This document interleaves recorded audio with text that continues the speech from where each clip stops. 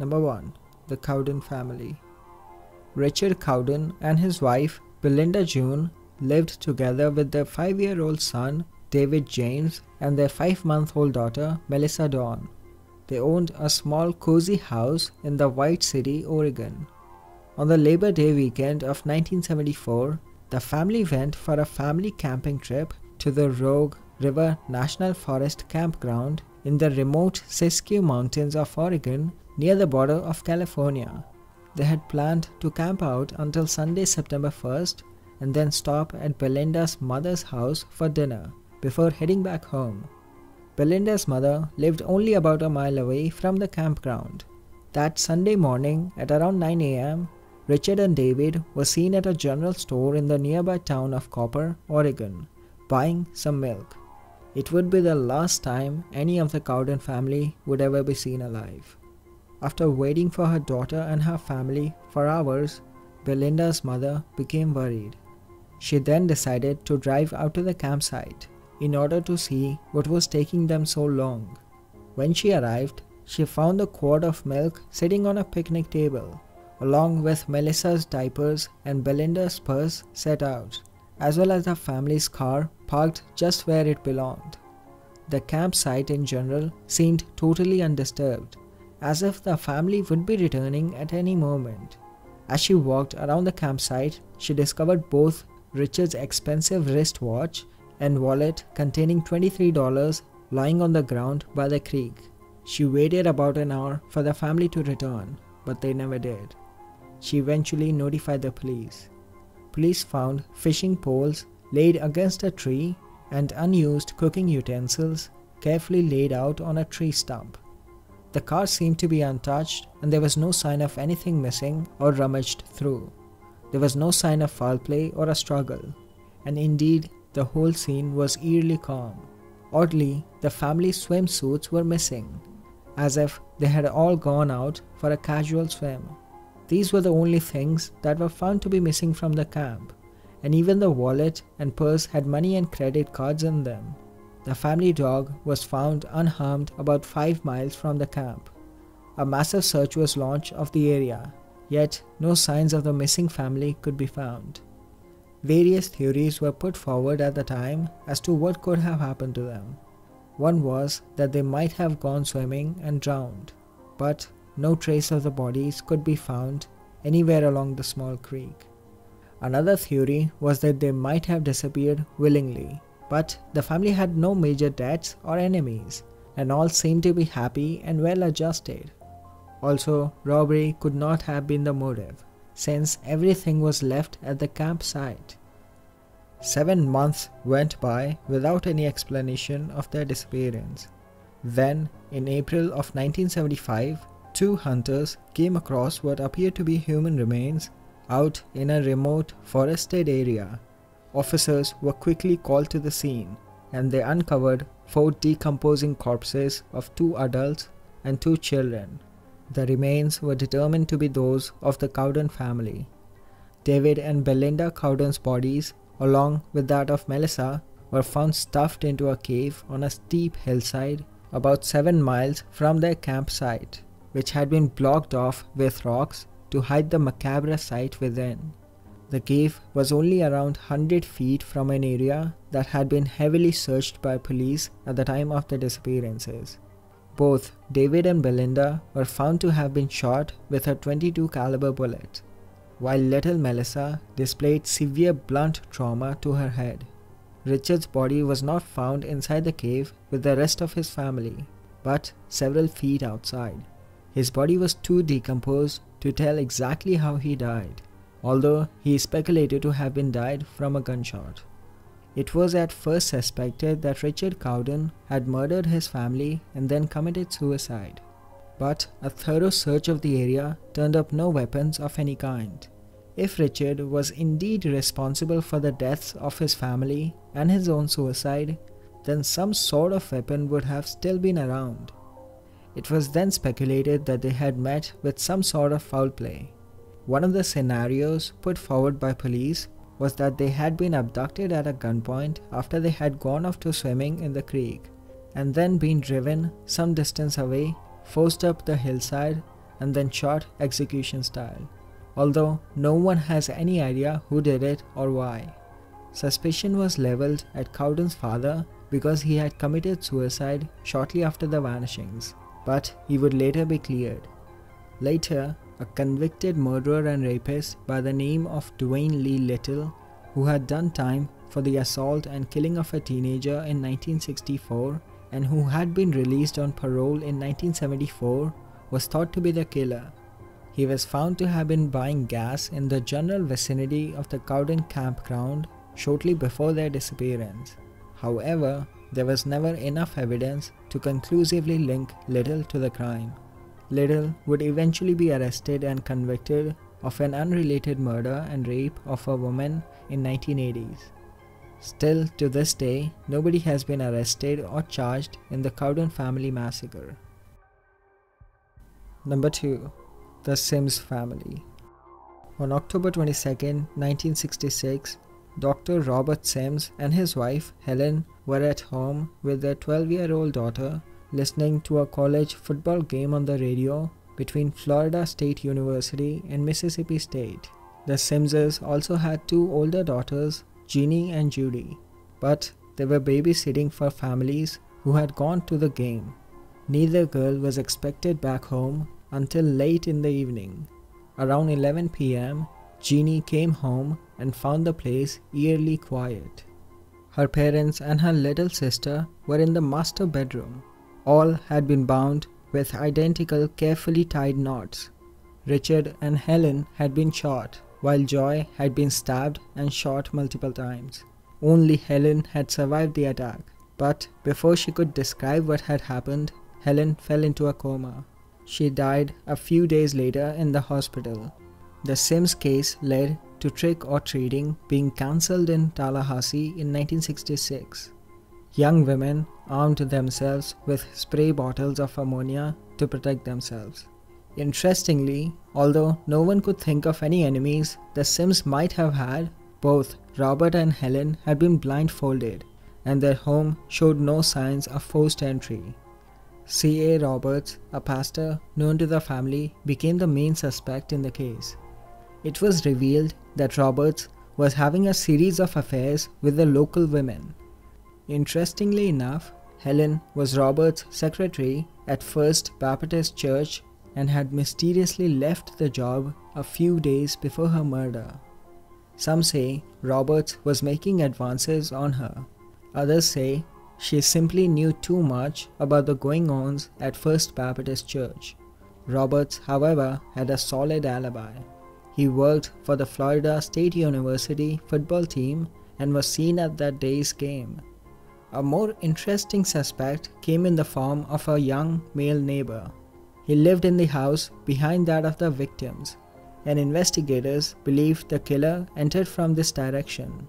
He was dating a young woman who was reported as being obsessed with death and was constantly getting in trouble with the local funeral homes by breaking in, stealing funeral shrouds and sleeping in them, and pestering the owners. She also displayed an unusual curiosity in following the investigation. However, the suspects were never questioned, and the Sims murder remains unsolved. The Javidian family murders. On May 27, 2014, US Air Force veteran Brandon Javidian, 37 years old, his girlfriend Rebecca Adams, 22 years old, her daughters Michelle and Jerrica Hunley, and their family dog suddenly went missing from their apartment in Kenai, Alaska. On May 31st, a concerned neighbor contacted police saying that they had seen no signs of the family for several days. When authorities arrived, they found their two cars parked outside and the apartment untouched and not missing anything, with no signs of forced entry or anything out of the ordinary. All their belongings, including wallets, camping gear, and a nappy bag, were all left behind. Breakfast was still on the table, as if they left in a hurry. The last person to speak to Rebecca had been her sister, Lenell Adams, who told the police she had sounded distressed. She said, "Growing up, we always had this thing. We say, thou shalt not lie." and you always have to tell the truth. I asked her, "Thou shalt not lie, Becca. Are you okay?" She said, "Don't ask me that right now. Just know that I love you." Searchers scoured the area in and around the family home, which expanded to include the FBI. Aircraft and search and rescue dogs were used, but no sign of them could be found. Then, in March 2015, the remains of the family, along with the dog, were found less than a mile away from the couple's home. Also found at the scene were 2 handguns lying in a close proximity to Brandon's body. The condition of the remains and the guns have caused authorities to speculate that Brandon Javidin had shot and killed his girlfriend, her kids, and their dog before turning the gun on himself in a murder-suicide. Yet there was no motive behind this, as the family was living happily together. Despite the fact that they could not ascertain any motive for the crime, police put it down to a murder-suicide plot and declared the case closed in June 2015. Number 4. Geelong Barrow Family. On the morning of 6th January 1979, the mutilated bodies of 4 children, Tan Kuk Peng, Tan Kuk Hin, Tan Kuk Soon, and their sister, Tan Chin Ni, were found in their Housing and Development Board flat. That day, their parents, who operated a minibus together, left the house at approximately 6:35 a.m. to ferry students to school, leaving their children sleeping at home. At 7:10 a.m., as was their daily routine, the mother made a call home to wake up the children, but received no responses after 3 separate calls. She then asked one of her neighbors to help wake them up. The neighbor knocked on the door of their flat but also received no response. The Tans arrived home after 10 a.m. and Miss Tan found the slashed bodies of her children in the bathroom, stacked on top of each other. The 4 children were found in t-shirts and pants, and all 4 had slash wounds on their heads. Slash wounds were also found on Chin Ni's face, and Kuk Pen's right arm was almost severed. Each child had almost 20 slashes on their body. There was no sign of forced entry, nor was anything missing from the flat. The CID Special Investigations Section conducted the investigation into the murders and concluded that the crime was premeditated and the killer or killers took care not to leave any evidence behind. However, there were blood stains in the kitchen sink and the killer or killers were believed to have cleaned themselves before leaving the flat. The murder weapons, believed to be a dagger and a chopper from the kitchen, could not be found. The police acknowledged that revenge could be the motivation behind the crime, but all the leads they followed turned out to be either a dead end or a hoax. Mrs. Tan's brother told the media that the murders could have been related to an illegal tontine scheme, but the trail did not lead to the murderer, and the Tans told the police they have not made any enemies. The killers seemed to know the family intimately, and the nightmare did not end there.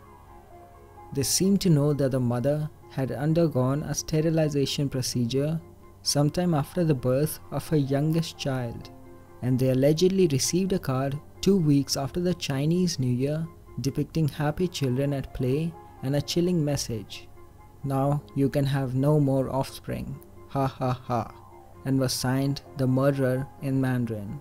The sender of the card also appeared to have intimate knowledge of the family, as they addressed the Tans by their nicknames. Despite interviewing over 100 of the Tan family's neighbors and public appeals for witnesses, the police had difficulties obtaining useful information. Residents in the area claimed a witness had seen Chin Ni struggling with her man from his flat in another block, but the witness could not be located. The children's parents were also questioned by the police. A witness later told Chinese newspaper he saw a couple, one of them blood-stained, leaving the scene of the murder, but police investigation later revealed it to be a hoax. One of the Tan's neighbors, 68-year-old Yam Yin Tin, said she usually sat along the common corridor to watch children playing. and would have seen anyone coming and going from the Tan family's flat. However, on the morning of the murders, she was washing her hair and did not see anyone entering or leaving the Tan's flat. Later, a taxi driver came forward and identified a man in his 20s who walked with a lurch, had boarded a taxi near the location of the murder at about 8 a.m. that morning. The taxi driver said that the man had blood stains on the left side of his body and carried a knife that banged against the taxi door. In a police lineup, the driver identified the man, and it was found that he was the neighbor of the Tan family who visited their home to use the phone daily. He was known as Uncle to the kids, but after 2 weeks he was released due to insufficient evidence. The man, who was Malaysian, later moved out with his sister. The children were buried at Choi Chu Kang Cemetery on 7th January 1979 together with their school bags, books and toys. The mother underwent a reversal of sterilization procedure and gave birth to a baby boy in 1983 at the age of 35. Till today, the murderer was never found and the case remains unsolved. Number 5. The Nepal Royal Family. In 2001, at the Narayan Heti Royal Palace in Kathmandu, Nepal's royal family was gathered for a party. Those present included King Birendra, his wife Queen Aishwarya, his sons Crown Prince Dipendra and Prince Nirajan, his daughter Princess Shruti and her husband, his nephew Prince Paras and his brother Prince Dhirendra, including a few security personnel and aides. Crown Prince Dipendra had been drinking heavily, had smoked large quantities of hashish and misbehaved with her guest, which resulted in his father King Birendra telling Dipendra, who was his oldest son, to leave the party. Crown Prince Dipendra was escorted to his room by his brother Prince Nirajan and cousin Prince Paras. But Dipendra returned sometime later, dressed in fatigues and armed with an MP5, a SPAS-12 and M16. He started shooting first at the ceiling and then at his father Birendra. When Uncle Dhirendra attempted to stop him, Dipendra shot him at point blank. He then proceeded to massacre all his family members in the room, except his mother and sister, whom he shot in the garden. After killing or wounding most present, Dipendra wandered off onto the premises of the palace and shot himself in the head, which left a gaping wound which left him critically injured. Dipendra was proclaimed king while in a coma, but he died on 4th June 2001 after a 3-day reign. Later, King Biren's other brother, Gyanendra, was appointed regent for the 3 days, then ascended the throne himself after Dipendra died. It is largely believed that the massacre was due to Dipendra being angry at his mother and father for not allowing him to marry the girl of his choice, Divyani Rana. It is also speculated that the reason for the marriage dispute over Dipendra's choice of wife was that the royal family had a position that the crown prince should not marry someone having relatives in India, as Divyani did. But most Nepali don't buy this. There is a deep-seated suspicion about the whole thing, because King Birendra and his family, who were all well loved, all died, all of them. Dipendra is supposed to even shot his brother Nirajan and his sister Shruti, whom he was rumored to be extremely fond of. It was surprising that the younger brother of King Birendra, Gyanendra Bikram Shah, was outside the alley when the incident occurred on the Friday night of the family gathering. Moreover, the family members on King Biren's side were all shot down, but those on Gyanend's side, his son Paras and wife Komal, who were present at the massacre, were unharmed in all respects. This can be a coincidence, but people still question the event. Some people also argue that Dipendra simply could not have done the shooting, as it was stated that Dipendra was drunk and had smoked a joint, and it would have been very difficult to operate a firearm accurately when you're both drunk and high. Furthermore, a huge number of guards with lethal weapons were deployed. and they could have easily taken down the crown prince when he started shooting, but none of them did. Also, Dipendra was in coma for 3 days, and his regular doctor was obstructed from seeing him time and again. A new doctor was responsible for carrying out the tests, and he simply declared him dead. There was no post-mortem of the body and was taken straight away for cremation. Many allege that this was done to cover up the fact that Dipendra did not shoot himself and that there were others involved. There were also rumors that the wound he died of could not have been self-inflicted. Since then, there has been numerous theories, but anyone who was there has yet to come out and say conclusively what happened.